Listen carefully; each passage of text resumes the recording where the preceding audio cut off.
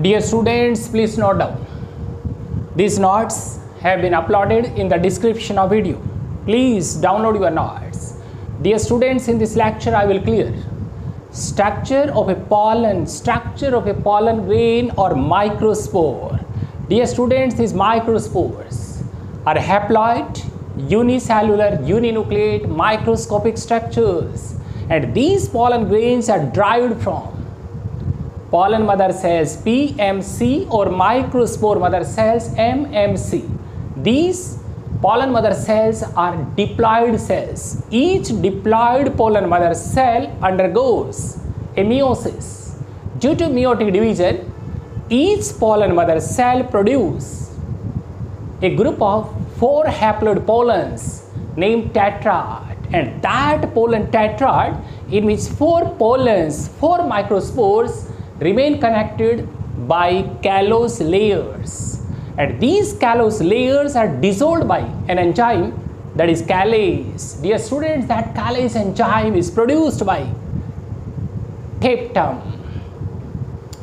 Note down the pollens. As we know, these are unicellular structures at the outer wall of each pollen microspore or pollen grain. That wall is named sporoderm.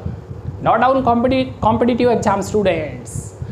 The pollen, the microspore wall is, that is sporoderm, and each sporoderm having 2 layers, outer exine and inner intine. Dear students, microspore wall is sporoderm, and that sporoderm having 2 layers, outer, that is exine, and inner wall layer, that is intine. This exine, outer layer, this outer layer which is made up of highly resistant fatty substance, and that fatty substance is sporopollenin. Note down each and every point. This sporopollenin which is made up of a fatty substance, and that sporopollenin is highly resistant substance. It cannot be degraded by any enzyme. Note down each and every point. The microspore, the pollen grain, and the wall of this microspore, that is sporoderm. And dear students, that sporoderm, that wall having 2 layers, outer is exine and inner layer is intine. This outer exine, which is made up of highly resistant fatty substance, that is sporopollenin, and that sporopollenin cannot be degraded by any enzyme, as well as this sporopollenin, which is a highly resistant fatty substance, remain unaffected by high temperature, strong acids and strong alkalis. That's why these pollens can be preserved for several years. This inner layer, that is intine, and this inner layer is made up of pactocellulose compound. Dear students, the pollen wall, the microspore wall, that is sporoderm, and its outer layer, that is exine. Exine is made up of a fatty substance, that is sporopollenin, while this inner layer, that is intine, it is made up of pactocellulose compound. Note down this exine. Further, it is differentiated into 2 layers. This outer layer exine, which is differentiated into 2 layers. This inner layer, it is nexine or endexine, and its outer layer, it is sexine or ectexine. This outer sexine, it is further differentiated in 1, 2, 3 layers. This inner layer, which is a continuous layer, it is foot layer. This middle layer, which is discontinuous, and this middle discontinuous layer, it is baculate or it is columnar layer. And dear students, very important, this outermost layer of exine, it is tactum. Now down this tactum, which is outermost layer, it is discontinuous layer, and this tactum it provides characteristic designing, it provides characteristic sculpturing over the surface of, dear students, over the surface of a microspore, and that sculpturing may be in the form of small rounded structures called tubercles, or maybe in the form of fine needle-like structures. These are spines, or the surface may become smooth, or the outer surface possesses a network-like reticulation. Note down, this outer wall, that is agine, at certain places the agine remains thin. That particular area is named germ pore. The germ pore may be rounded or it may be elongated, then it is named germinal furrow.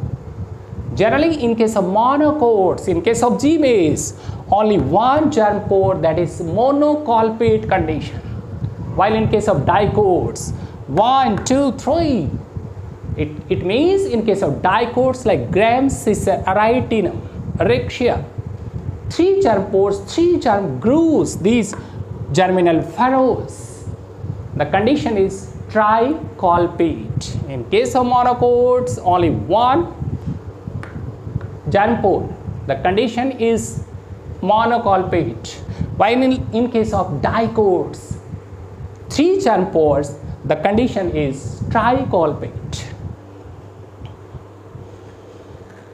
Pollen banks, very important, each every point.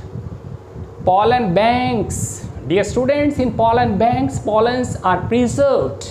Here the pollens are stored in a liquid nitrogen at minus 196 degrees Celsius.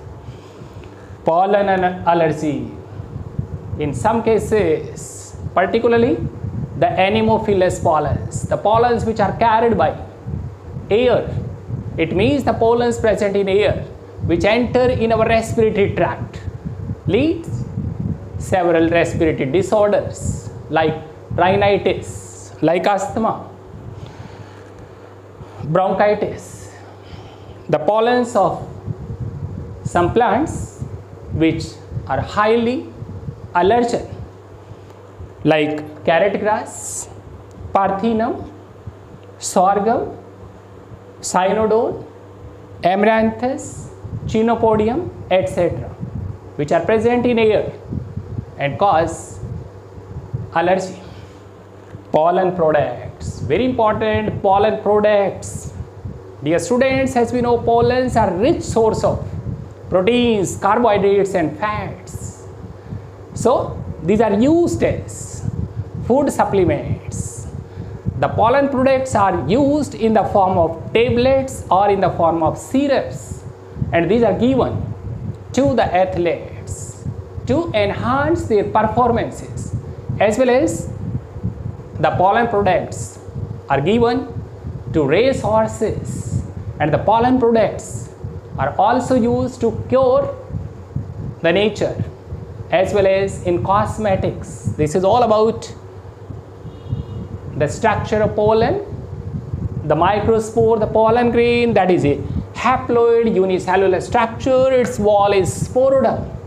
And dear students, that sporoidum having 2 walls, outer agine, inner intine.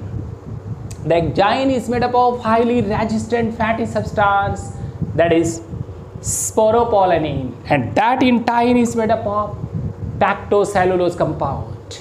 Note down, this sporopollenin, it is highly resistant substance which helps in the preservation of pollens. So pollen fossils are formed. This outermost layer of agine, it is tactum, and that tactum provides different types of designing or sculpturing over the surface of pollens. Due to presence of these different designing or sculpturing, the pollens can be identified. So these are studied. Different types of pollens of different families and their structures are studied by their sculpturing. That study is named palynology. This is all about the pollen's structure, pollen banks, pollen allergy, pollen